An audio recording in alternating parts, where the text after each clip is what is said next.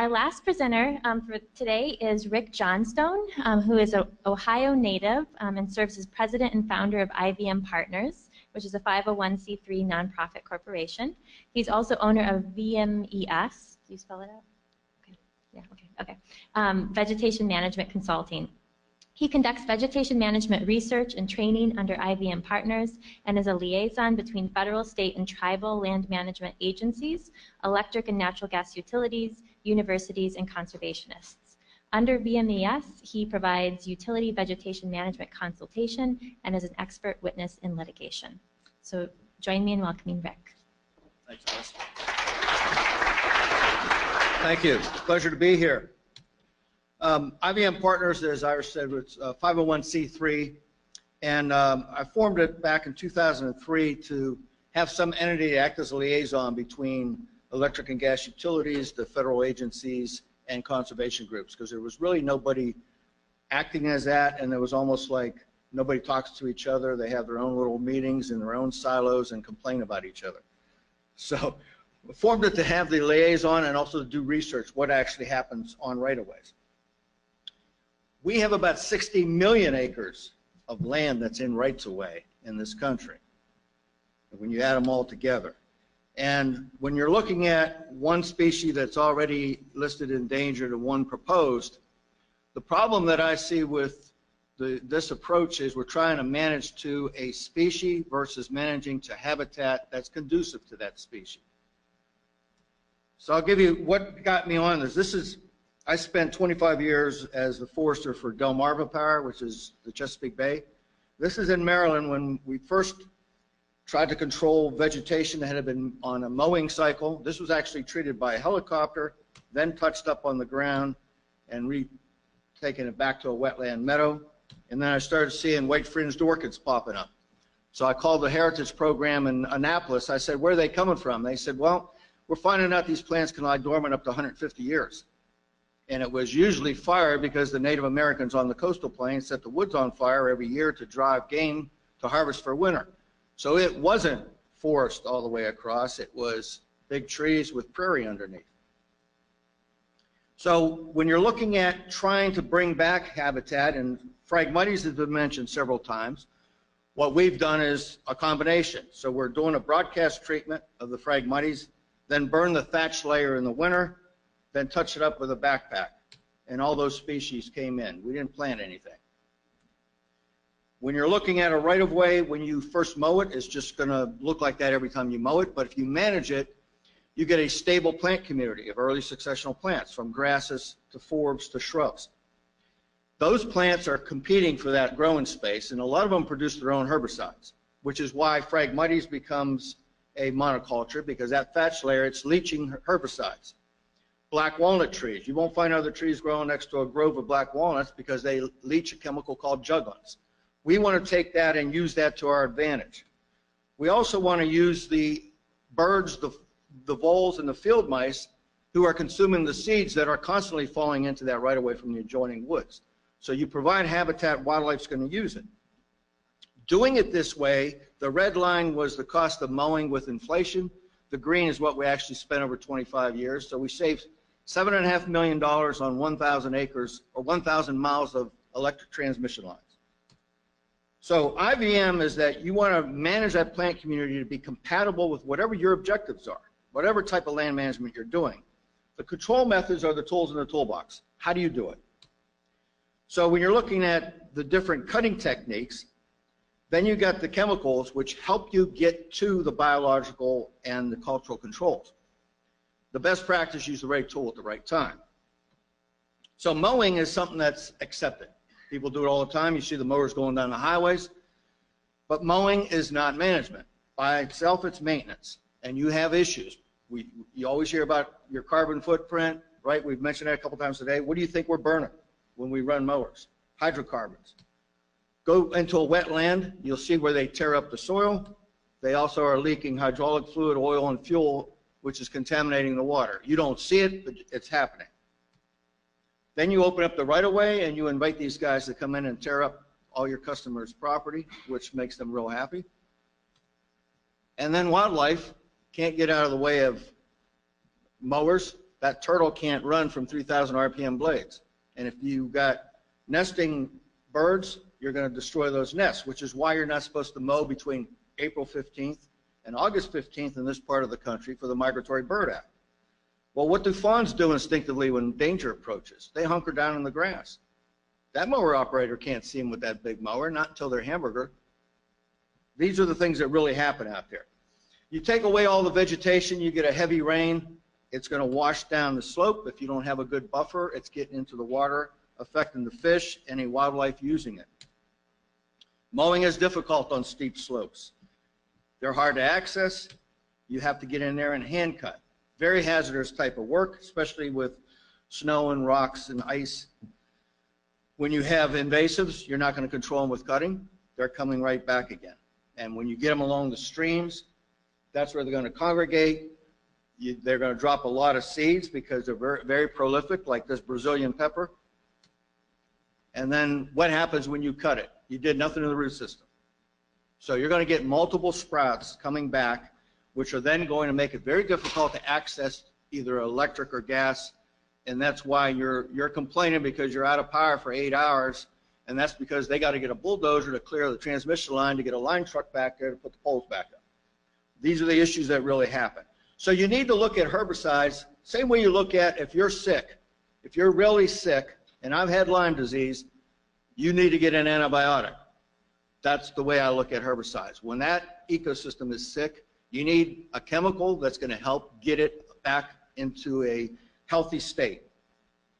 So you can use different techniques and different chemicals, but once you get rid of those weed species, that opens that growing space for the desirable species, which is what you see here. You can see a little bit of the dead canes that were treated.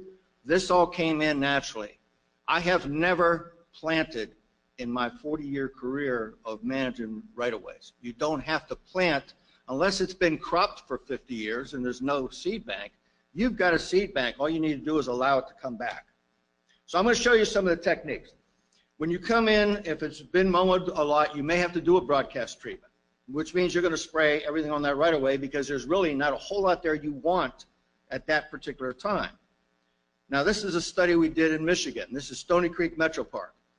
We worked with the superintendent there. We did a cutting and then treatments. 60 species of early successional plants came back. Blanding turtle came into the wetland. I showed that to the DNR in Michigan, and they said, "Where'd you find that turtle?" I said, "Out on the right-of-way." He said, "That's a rare turtle." I said, "I don't know one from the other. I'm a forester. I don't know turtles," but they were back. They were trying to control spotted knapweed and Canada thistle. I said, "Well, we'll put a mix in the herbicide treatment to take those out." The right-of-way was sprayed, off the right-of-way was not. You see that that pink plant, that's spotted knapweed. You can't control it with fire. You have to use herbicides. But not only did we control that, bobwhite quail came back. I told the refuge manager, I kicked one out, and he said, "Where'd you find a quail?" And I said, "Where we sprayed." He said, "We haven't had a quail in 8 years. I said, "You haven't had habitat in 8 years. Bring it and they'll come." Here's another study. This is Willow Metro Park, south of Detroit. It was all European buckthorn and autumn olive. This is 2 months after mowing. It's already got viable seeds on it.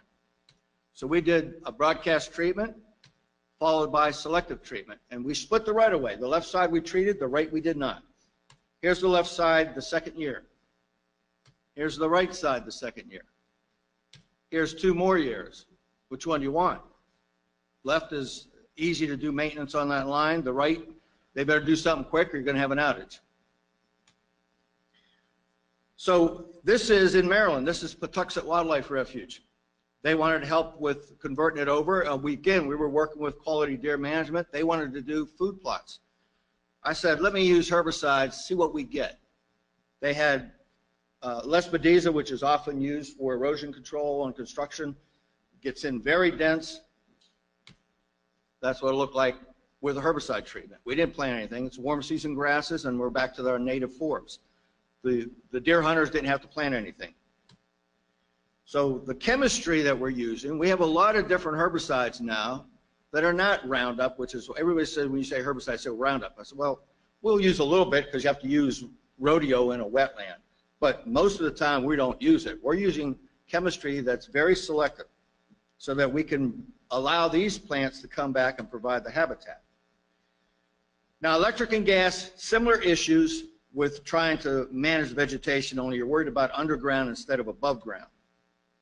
This is a project I did with, it was NiSource then, Columbia Gas, and it was Brian Cordham who had to leave because he had to go to a funeral. But he had asked me to come in. This is 10 years ago. And he said, Army Corps of Engineers won't let us use any herbicides. This is J. Percy Priest Lake in Nashville, Tennessee.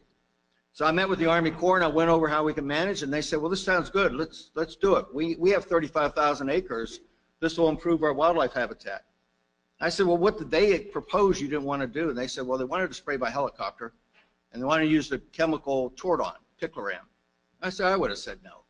I said, this is a recreational lake. There's people who are boating, fishing. There's a campground right next to it. You don't get much snow and ice in Nashville. The brush is 15 feet tall. It's going to stand there a long time, and you're going to get a lot of complaints. The other is you can't use Tordon in karst soils where you have limestone soil. You got sinkholes. It's not registered for that. We have herbicides registered for this. So we mowed it first because it was too tall. Then we did a broadcast treatment, followed the next year with a backpack, and we took habitat that looked like that when we started to that. And you see milkweed there. We did not plant milkweed.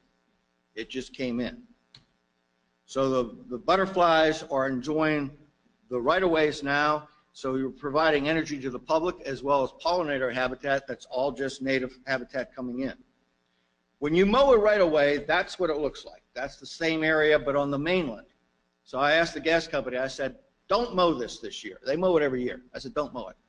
Let's see what happens. Stop mowing in the blue are the forbs, the wildflowers. The green is grass. You see in 1 year, the number of forbs basically doubled. Stop cutting their heads off and they'll bloom, okay? So then they had an issue needing to get down the right of way because they have stuff with, some of the forbs are too tall. They need to see those markers. And then you have things like Johnstone grass, which is 8 feet tall. So we sprayed the bands, and then we just did a workshop in August, and that's Lee Atkins with Progressive Solutions. I said, we want something so the guys can just walk from pylon to pylon. It'll spray 12 feet behind them and provide a path so you can get to your pylons, but all the forbs can grow in between. So you have a pipe zone and a border zone. We did work down with a naval midstream down in Arkansas. And this is right outside of the Ouachita National Forest, which we're working on an EA with them to allow herbicides. So the National Forest is our control area. But this is the side where we treated. You see when it was mowed on the left and then 3 years later. This is the National Forest side, and you see how dense that gets. Same period of time, and it gets more and more dense, plus you're losing your access. When you talk about trying to grow something with mowing, look underneath those trees. There's no sunlight getting on that soil. There's no way a wildflower can grow under there. That's the type of thickness you get.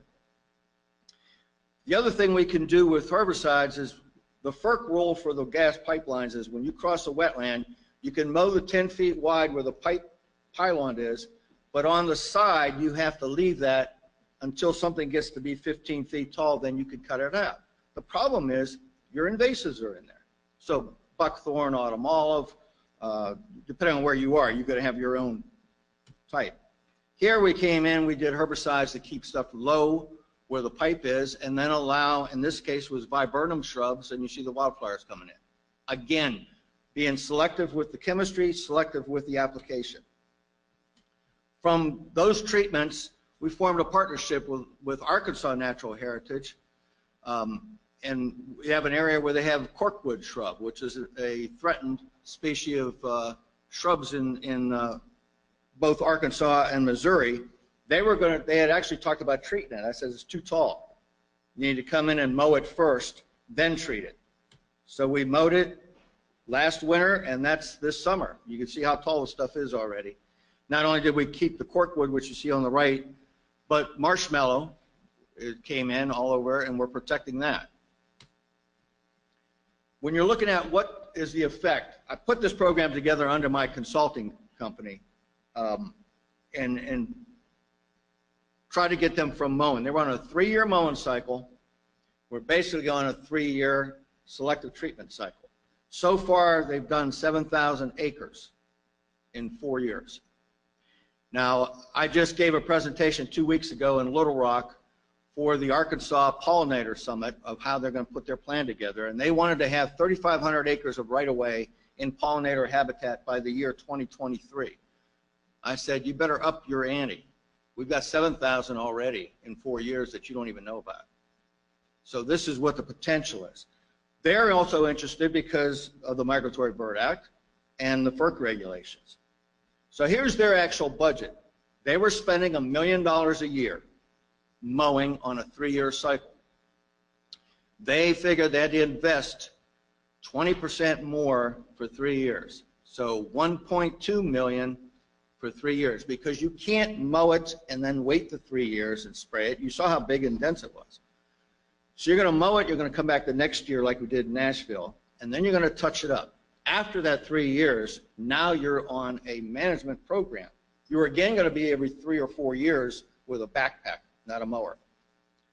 So after the 3 years of investing $200,000 more a year, or a total of $600,000, they are going to save 50% of their budget through perpetuity. So they're going to save $500,000 a year forever. I think that's a pretty good investment in any business. So when you're looking at IVM, for the utilities, the highways, we're looking at sight distance, access, reliability, safety. When you're talking to consumers, like Rob just mentioned, this first time you're getting everybody excited because you're talking about bees and butterflies and mom and apple pie and those kinds of things. That's what the public is interested. They expect when they flip that switch, they're going to have electric. When you don't, they don't hesitate to let you know about it. So when you're trying to get the public involved, this is what we did with in Michigan. The park partnered with us and said, we want to educate people. We get a couple thousand people on this nature trail every day. So they explained what was going on and how the utility was working with them. So they have a couple pictures there, and this is the area. The wetland was all Norway maple, which is displacing our native sugar maple, so they wanted to get rid of it. The utility topped it all the time because they figured, we're in a park, we can't cut down trees. And I said, did you ever talk to them and work with them? So we took out the trees. Some we just stripped down, and we did what's called hack and squirt, where we make a cut and we spray herbicide into the cut, kill it where it stands. Here's when it opened up the wetland. You see all the herbaceous plants immediately germinate, and that's what it ended up looking like. So you leave those snags there, which again, that's habitat for bats. Indiana bats, they're going into the bark. You're leaving that for them. We did restoration in Maryland. I'm in the dark shirt on the right. In the white shirt is Rich Mason, the biologist for U.S. Fish and Wildlife for the Chesapeake Bay region. He's explaining to the crowd the benefits they're seeing on the right-of-way. So this is with Baltimore Gas and Electric. You see where they had cut it. We did a herbicide so that we basically are bringing back the native prairie with shrubs on the side. And then in the ravines, instead of just spraying everything, we're being selective so that it holds the soil, provides good habitat, and helps prevent invasive plants from coming in. He asked, could we help with Phragmites control? We said, no problem. So we see it treating the Phragmites, taking it out, and then managing those wetlands back to native species. They documented 120 species of birds. Not only are the birds that like an open area, like the prairie warbler on the left, but the interior dwelling species, the FIDs, which they always complain about, if you cut a right-of-way, you're taking away contiguous forest, which you are. But what Fish and Wildlife found out is they may nest in the forest, but they feed in the right-of-way because baby chicks need caterpillars and grasshoppers and bugs. You can put out all the bird feeders you want. Chicks can't eat seeds that are in bird feeders. Only adults can. So they need this type of habitat. They documented 147 species of native bees, 40 species of butterflies. This is on an electric right-of-way. And Sam Droege, who's the pollinator expert for USGS, he said, in this field tour, you're standing probably the best pollinator habitat of the mid-Atlantic. This is 2 years after the first herbicide treatment. So we also, you say, well, okay, you could do that in an area that's a refuge or out in the country. What are you going to do in the cities? This is Columbia, Maryland, which is the bedroom community of Washington, D.C. It's just north of the Beltway. They were mowing the accessible areas twice a year, and everybody was happy with that. But to get into compliance with FERC regulations so you don't have an outage, BG&E had to go in and cut in the wetlands. Well, people went ballistic, all right? Now, I always say in every community, there's a little old lady in tennis shoes who's the ringleader. That's Elaine. But Elaine was open to it, and her husband worked with Audubon and heard what we did at wildlife refuges. So we had community meetings, and then we put up a sign saying, as of October the 1st, and this is 2009, we're no longer going to be mowing, we're going to be applying herbicides. Here's why, here's what we're doing. Here's an 800 number if you have any questions. It went to the utility, it went to the Columbia Association, and went to Howard County, which is where they are. Then we did the treatments. Now, in the workshop, I explained some of the stuff we're going to have to do in this transition. It is going to look like hell in the springtime. I'm going to tell you up front. This is a site 2 years after it's cut. Ailanthus, tree of heaven, it's 18 feet tall, 2 years of growth. If we cut it, if you know Ailanthus, it's a root suckering plant. So if you cut one, you're going to get 100. So we didn't want to do that. I said, we need to spray it, but it's going to look bad. But give us a growing season. There's the nature trail right in the front. So that's what it'll look like in the fall after we treat it. That's what hell looks like. But that's what it'll look like at the end of the growing season. So nobody complained because we were up front. Here's in the wetland. We did that selectively. You see the swamp milkweed coming in. That just came up. There's a pipeline that runs through. This is when it was cut. And the gentleman down there with the orange hard hat is treating a sycamore tree. It's 12 feet tall in one growing season. But that's what it'll look like the next summer. That's what it'll look like 5 years later. All we did in the meantime is go in there with backpacks and touch it up. They had planted some Coosa dogwood as ornamentals. You couldn't see it on the left. We got rid of the junk and left the Coosa. That's how selective we can be. Then we leave an area for the workshops where we can show people, this is what was here, this is what it would look like if we didn't do what we're doing. So everything was mowed, and then the left side was treated, the right was not. There's one cycle. Then we mowed it again and treated it. That's what it looks like. That's the mowed site. So the invasives in the trees will continue to dominate, and when you mow it, you will get one growing season of relief where your forbs will come up. The next year, the invasives take over, but worse than before because their root system's bigger. This is the IVM side. You never completely get rid of them. You don't annihilate them because, like John Goodfellow mentioned earlier this morning, you know, stuff is little. You're not going to see that when you're out there with a backpack. The next cycle, you'll pick it up. So they're always there, but they're not an issue. And that's what it looks like. And I take people on the field tour and I go, on the left is herbicides, on the right is not. Which one do you want in your community? One of the groups that I invited to this workshop was the Maryland Public Service Commission.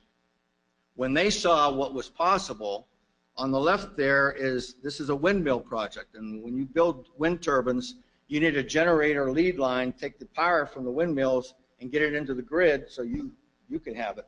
So it's got to go to a substation. They were going to build this line, the wind turbines in Pennsylvania, and tie it into Maryland in the mountains. And the Maryland Public Service Commission said, you can build a right-of-way in Maryland, but you have to manage it with IVM afterwards.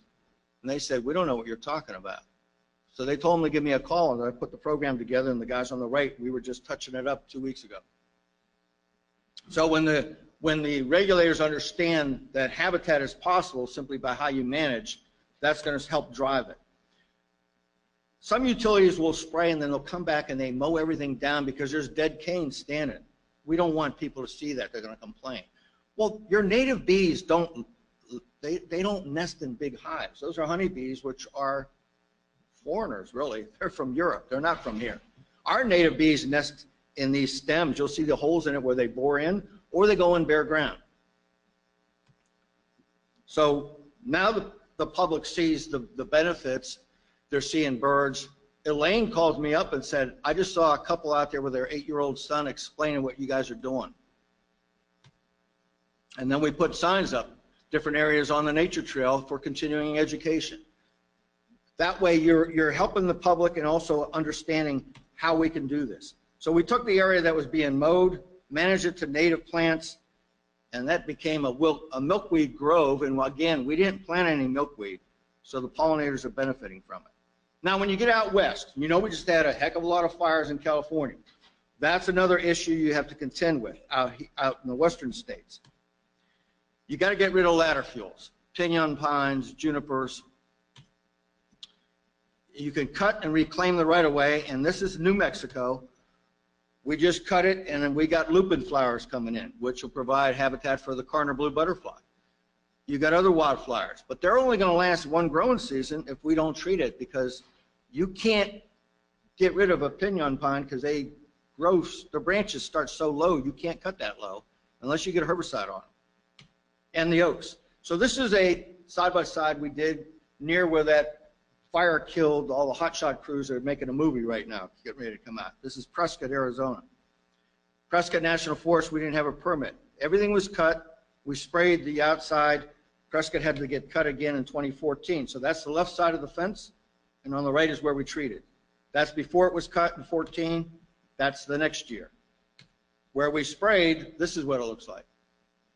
You've got better grasses, you've got wildflowers, you've got low-growing plants, you've got cool-burning plants, so that right-of-way can act as a fire break so the hotshot crews can backfire from there.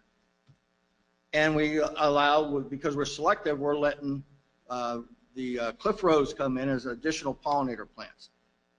So you end up with better habitat, providing for a lot of different pollinators. And because of that, you can work with the tribal nations. This is the Navajo Nation. We put together a plan there. The Navajo EPA gave us a grant to help work with them to improve grazing because it's overgrazed. So it's improving grazing, and then also what habitat you have on the arroyos where you've got salt cedar and Russian olive. We're taking those out, which again allows the native plants like Rocky Mountain bee plant to come back and provide habitat, and then other things that are pollinators like the honeybee or the hummingbird. The wildlife habitats improve, which again, like we see all those elk at the bottom. Mammal food and bedding, they use the right-of-ways. Here's a moose going across the right-of-way, black bears, a host of animals. I used to get asked by Quail Unlimited and Pheasants Forever, can you do some plantings on Delmarva? I said, I don't need to plant. We'll bring the habitat back. Raptors, they're going to come in because those wolves and field mice are out there. Now, we also developed a pollinator site value index, and I think it was proposed, David Spack from Dr. Spack gave this to the last meeting we had. We're working on this with a grant from Baird. We're looking at those different plants, our primary sources of pollen and nectar. Yeah, you can do all these plantings, but how do the bees and butterflies feel about it? It may look pretty to us, right? Just like we said about in Ohio. That looked nice, but it didn't really help. So on this index, we have a total of 2,000. That's too hard for you guys to really see probably, but we're going through where is it, what type of plants are coming in there. The maximum value is 2,000. So I'm just going to show you an example. This is autumn olive and Lespedeza control. This is in the refuge. This is when it was treated, and that's when it came back. And again, you see milkweed. So when it was treated, its value was only 46 out of 2,000 because it was invasive. It's now 690 out of 2,000. All we did was spray it and allow the natives to come back. And then we use selective treatments to keep it that way.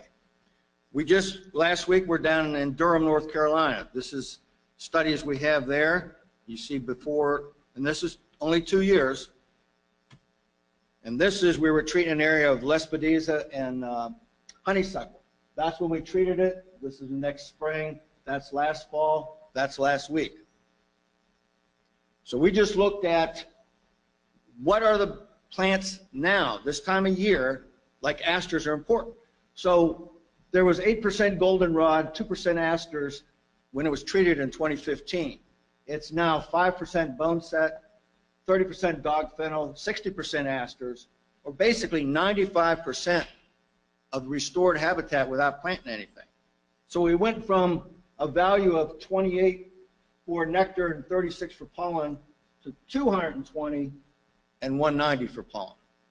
So you're looking at what's the benefit of that providing a food source, because yes, monarchs need milkweed.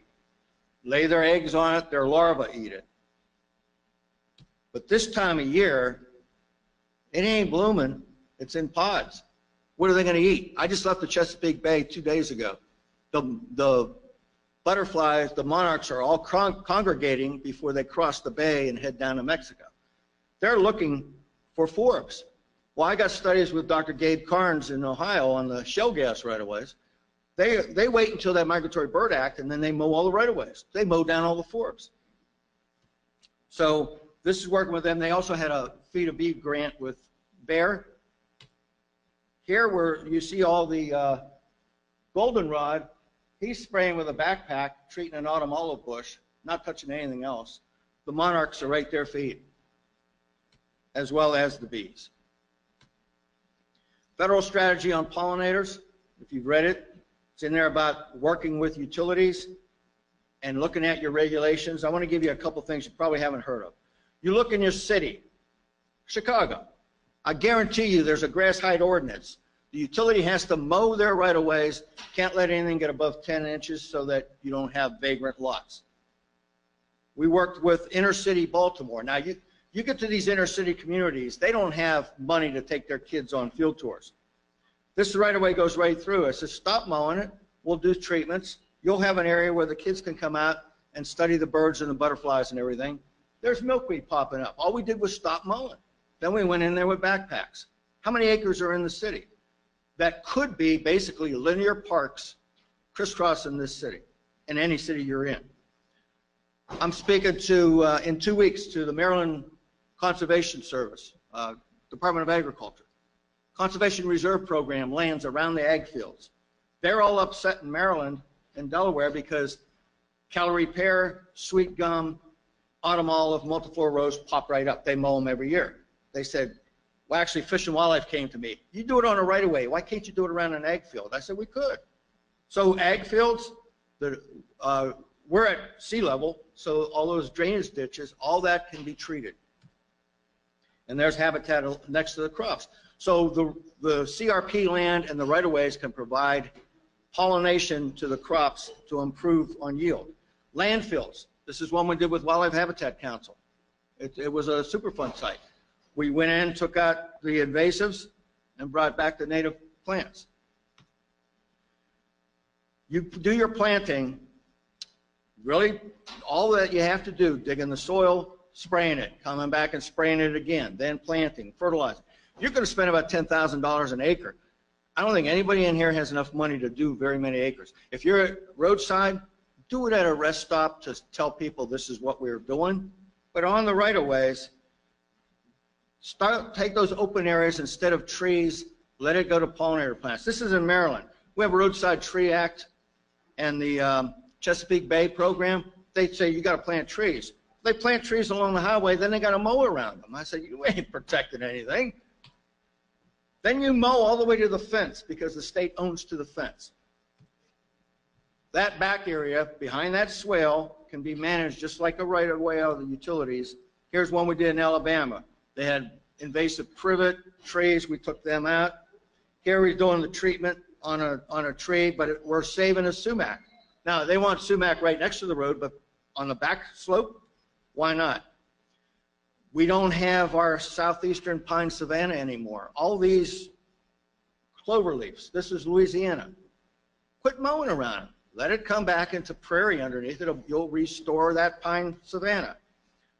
Maryland, I told them, stop mowing. See what you get. 51 species came in. Florida, we stopped an area. This is Lake City, Florida. 40 species plants came in. Then we just come in and we take out what we don't want. So the utilities can also partner with the DOT. This is Maryland. You see everybody's mowing everything, right? Like somebody's front yard. Here's what it should look like. Mow down to the swale, manage that right away as habitat. Here's a partnership. We just did a workshop 2 weeks ago with the electric co-op. The state highway was mowing. We said, stop mowing, and here's what you got. We took people out there and demonstrated the backpacks. So, sum up, mowing and hand cutting can only maintain the vegetation. Cutting will spread the invasives. Herbicides are necessary to reclaim and restore. Planting is usually not needed. Milkweed is there. It's called a weed, right? Milkweed. It's going to come in. Forbs are going to provide the nectar and the pollen. And the biological controls are provided by the animals and the plants that you leave there. It's going to save money, and you can use it at any type of land management. So we've got some of the studies on our website. You got my contact there too. That's my cell number. Feel free to call me. Be glad to work with you. Thank you.